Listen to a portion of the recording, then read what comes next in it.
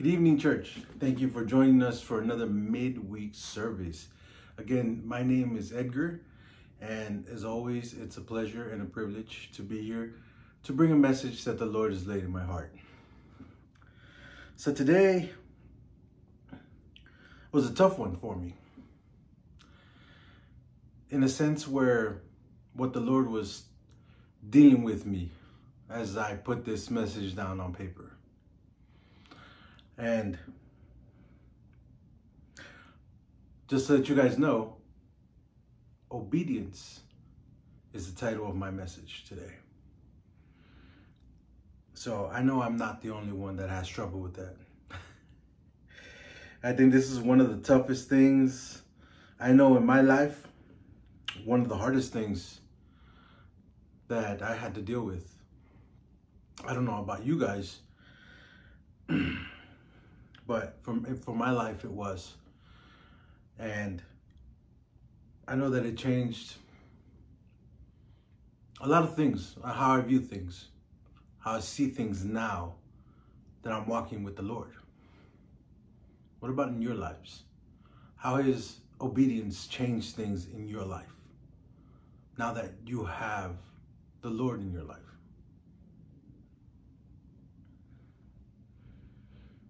Are we always obedient to His word? It's a tough one, right? But let me start off with the opening prayer. Dear Heavenly Father, thank you once again, Lord, for allowing me to be here, Lord, to bring a message forth to your people, Lord. I pray that this message doesn't fall on deaf ears, Lord, that you capture those who you want to capture, Lord, that this message reaches those who you want to reach. And I thank you again for using me as your mouthpiece, Lord, to bring forth this message to your people, Lord. And I thank you, Lord, and I pray that you guide my words, Lord. In your mighty name, Jesus, I pray. Amen. So my first scripture is in Samuel, 1 Samuel 15, 22 through 23. Again, that's 1 Samuel 15, 22 through 23. But Samuel replied, "What is more pleasing to the Lord, your burnt offerings and sacrifices, or your obedience to his voice? Listen, obedience is better than sacrifice, and submission is better than offering the fat of rams." I mean, that's just very simple right there, right? Obedience to the Lord's words is worth more than any sacrifice you can make to him. Anything that you can do, obedience is better than anything that we can offer the Lord. And again, I know that obedience was a tough one for me, because like many of us, I was a bad kid. I never listened. You can ask my mom. She'll tell you. Everything that happened to me in my younger days growing up happened because I was disobedient. Disobedience got me into a lot of situations in life where I shouldn't have been. I was one of those hard-headed kids, knucklehead, that just never listened. And like my mom would always say, you don't listen till things happen to you. That's when you want to listen, after the things have happened to you. And boy, she was right. I didn't listen till after I got that knock on my head, till after I bumped myself, after I got hurt.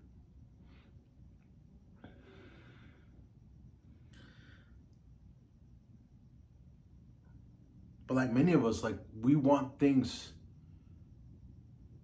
our way. I've always wanted to do things my way, because before Christ, I thought my way was the best way for myself. I saw life as I own my life. Nobody's going to dictate what I do with my life, right? And I'm sure some of you can relate. Growing up in the hood, growing up till childhood, just growing up in an environment that made you grow up in a different light, in a different way. You know, you couldn't always be that good kid. You couldn't be the one to always follow the rules. You know?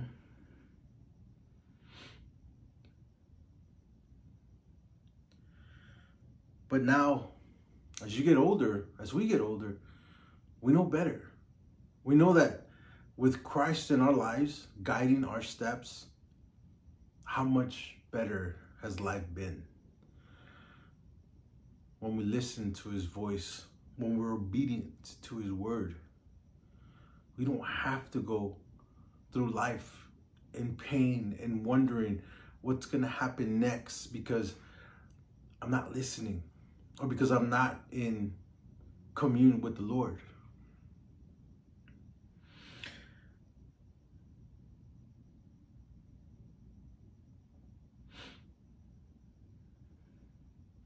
I mean, how many times have we made decisions on our own? Not small decisions, but life-altering decisions.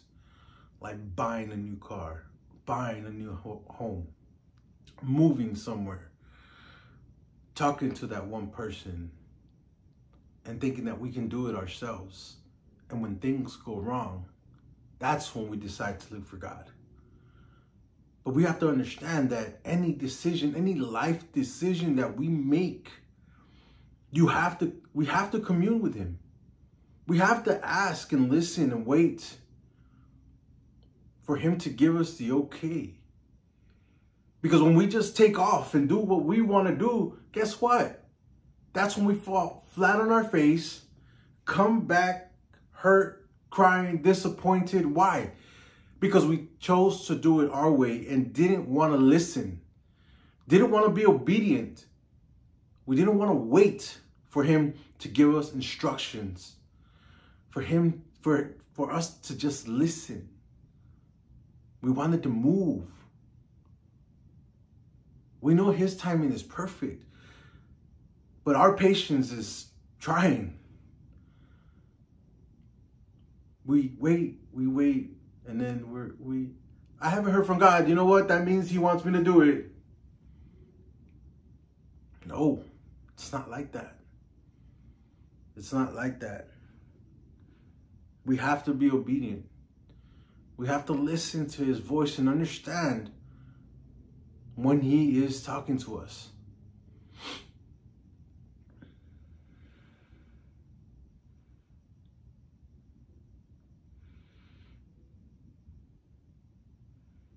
Because once we do things and they go wrong, I mean, that's just God teaching us a lesson because we're disobedient. And we're not going to learn until things happen to us, right? Our disobedience became a lesson that God had to teach us as a father. Because we can't do things our way. Our ways didn't work. This is why we came to him. This is why he took us into his arms. So that we can look for him when we need him. When we need to seek that advice. When we need to listen to him to make that big decision in life. We were at the end of our ropes. We didn't know what else to do. This is why we came to the Lord. To seek to be fulfilled. And to be used. This is all part of being obedient.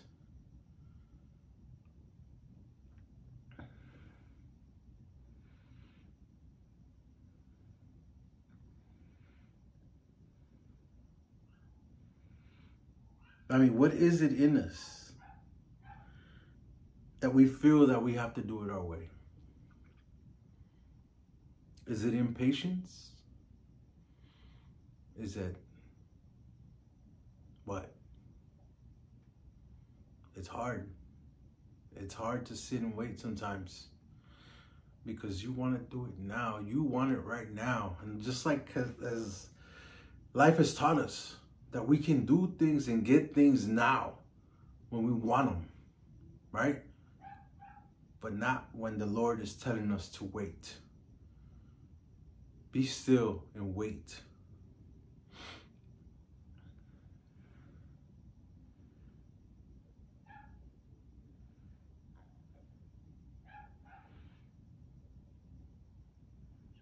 But sometimes I'm just like that. That's why I said in the beginning, like, this message was a little tough for me. So I love my Lord. But I get in my own head sometimes too, where I want to do things. I'll talk to my wife, hey, let's do this, this is that. And she hesitates, and I know it's wait. But I'm like, let's just go do it anyway. Let's go do this anyway. And then I realize, maybe that wasn't the best idea. Maybe that wasn't the time for us to make this move. Or we should have waited a little longer before we took this on. And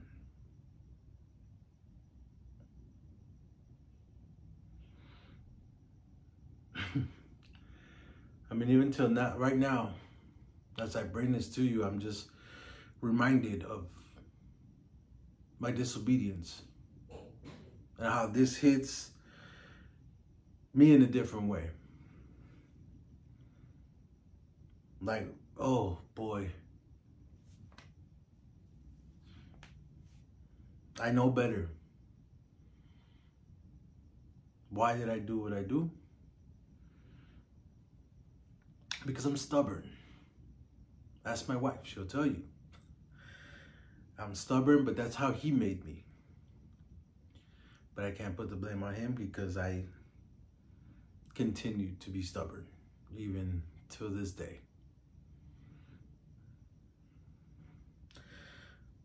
But now I do understand better, more. That just sitting here listening to his voice, listening for instruction, is the best thing I can do and offer my Lord. So that he can direct me in the direction that I need to go. To sit here and listen to him so that he can give me a message to bring forth. The obedience that I have to have when I'm around certain people. So that I don't fall into the old things of this world. Right? Which brings me to my second scripture. Deuteronomy 28, 1 and 2. Again, that's Deuteronomy 28, 1 and 2. If you fully obey the Lord your God and carefully keep all his commandments that I am giving you today, the Lord your God will set you high above all of the world. You will experience all these blessings if you obey the Lord your God. Amen. Obedience is key so that we can have favor with the Lord. I mean, we'll be set on high for the world to see. Well, maybe not the whole world, but we would be highly favored. We'll be favored in our jobs, favored in our finances, favored in our health, in our families, in whatever situation that we're in, as long as we're obedient, He will set us on high. For those who doubt Him, we can be that proof, like, here we are. Why are we up here? Because the Lord placed me here for everyone to see His work, for everyone to see what He can do for our lives. We just have to be obedient and listen. Be still. Listen. This grows patience in all of us. This creates less turmoil in our lives. We can live more peaceful, happier lives when we listen. And again, that's a hard lesson for a lot of us.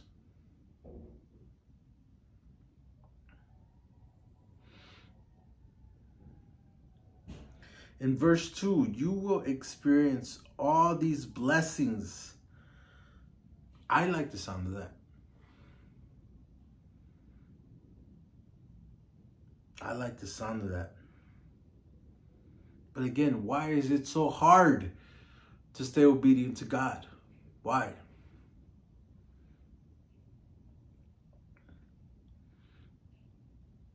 Sometimes we have to understand what is moving us. Because the things of this world are always going to be there to tempt us, are always going to be there to nudge us in that direction. You can do this. You can do that.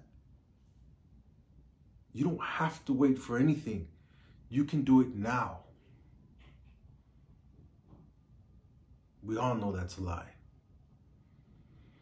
We all know that this world lies to us up and down, telling us what we need to believe. But it's not like that. And this is why we have to stay guarded. This is why we have to stay armored up. Because the things of this world will come and attack and keep firing their darts. Those fiery darts, those arrows towards us that we need to protect ourselves from. Those mind games that the enemy loves to play on us. The things that he does to our families to push us. The things that he does to us in our health. The things that he does in our jobs. Is to trip us up. So we have to stay guarded. Put on your armor. Stay ready for that fight. Stay obedient to what the word says. And that enemy will flee. And your blessings will come. The Lord said it himself. Obedience. Obedience.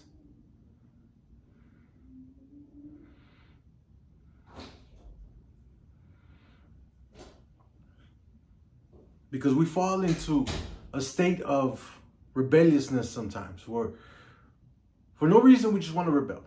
We want to do it our way. Everything has to be done our way. If it's not my way, I don't want it. Right? We can all say we've been there. I know I'm not the only one. But if I am, well, shame on me, right?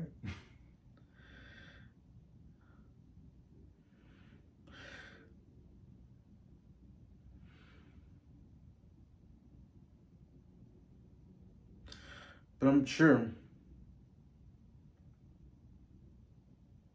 all of your parents out there would love for your kids to have the same obedience you did with them too, right? Grandma's like, oh, she's as obedient as you are when you were her age. Ouch.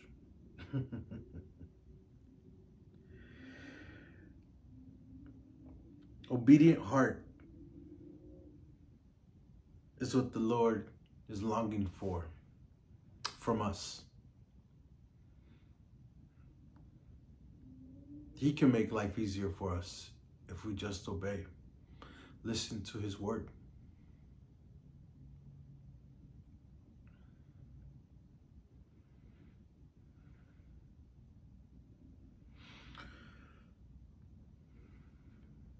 Which brings me to my next scripture. That's 2 Corinthians 9:13. Again, that's 2 Corinthians 9:13. As a result of your ministry, they will give glory to God for your generosity to them, and all believers will prove that you are obedient to the good news of Christ. Amen. As a result of your obedience, many have been reached. Many have been led to salvation.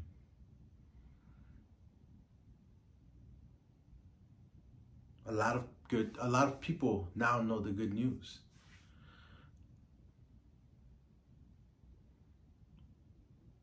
It's because of you, those who are in ministry. Everything you guys do, you reach one, they reach somebody. And we keep spreading the good news in that way through this platform on YouTube. We continue to spread the good news to the Lord because of our obedience. Because of what he's asked of us, we do.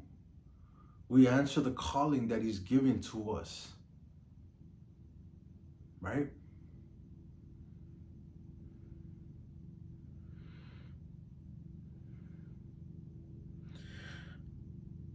And we have to continue to reach those people out there. Like I said last time, we can't keep our mouth shut. Not anymore. The time is getting too close for anybody to be left behind here, to be tormented. We need to make sure we share the good news. Share salvation with as many people as we can. So when the time comes, we can all rejoice together.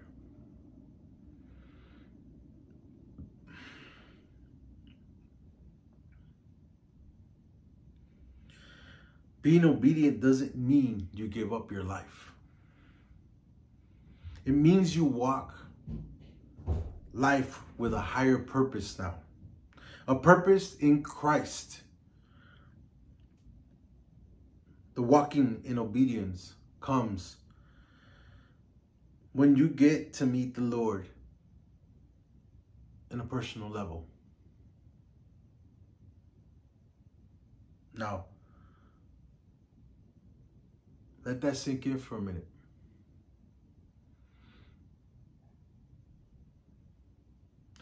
The walking in obedience comes when you get to meet the Lord in a personal level.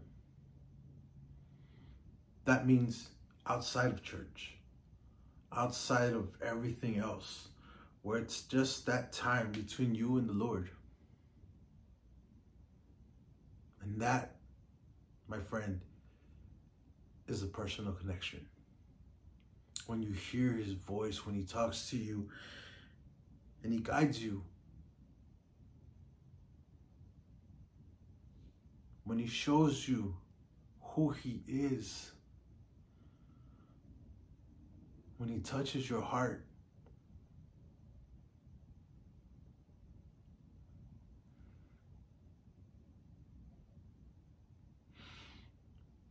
When it was my turn, when I first met the Lord, yes, I was running 100 miles an hour as a new convert. And like a lot of people, I slowed down. But he found a way to grab me and tell me, I don't need you to run 100 miles an hour. This isn't a sprint. This is a marathon.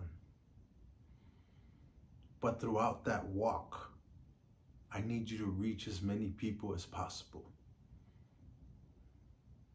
In your walk with me, I'm going to put you in a position for you to reach as many people as possible. And here I am in front of you guys.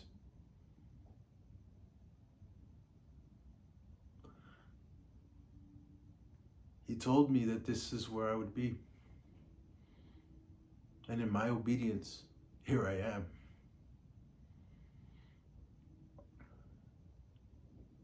So however you do to have your personal time with the Lord, whether it be through prayer, worship, meditating, make time. Make time to get that personal connection, to listen to his word, to be obedient to what he has for you. Because what he has for me is not the same thing that he has for somebody else. We all have different paths that we walk, that he sets us on. Our races are all the same but different. We're called to reach souls, but in different ways.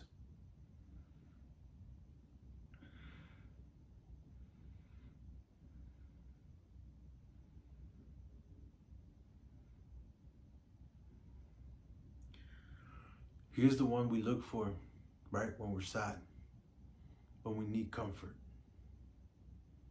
We seek him for those things because we know that he is the one that can fill that empty void that we felt before we came to him. And that's what we want other people to experience. That fulfillment that only God can give them.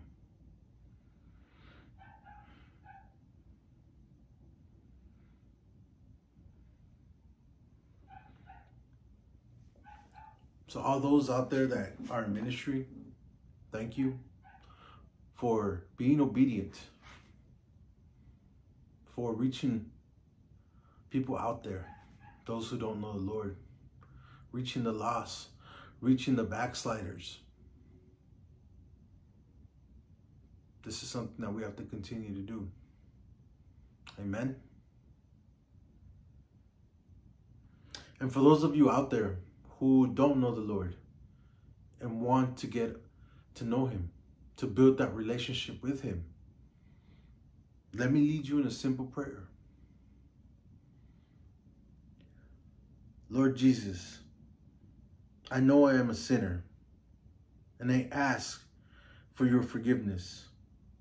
I believe you died for my sins and rose from the dead. I trust and follow you as my Lord and Savior.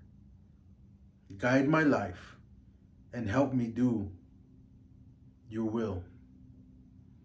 In Jesus' name, amen. If you said that prayer, welcome to the family. Brother and sister, we hope this message has blessed you. Good night.